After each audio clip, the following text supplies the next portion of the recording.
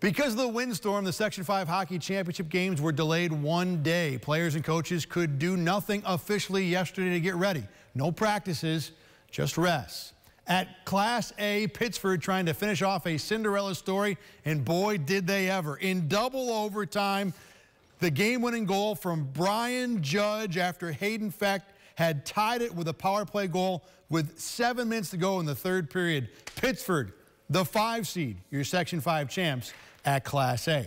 The Class B game was Spencerport trying to keep their dream season alive against Thomas. The Titans in their 4th straight final, they lost the first 3. First shift of the game, Will Fisher to Zach Wolf. Titans up 1-0 just 30 seconds in. Third period, Thomas with a 3-0 lead now, but the Rangers coming back. Luke Fideli buries a rebound. It's 3-1.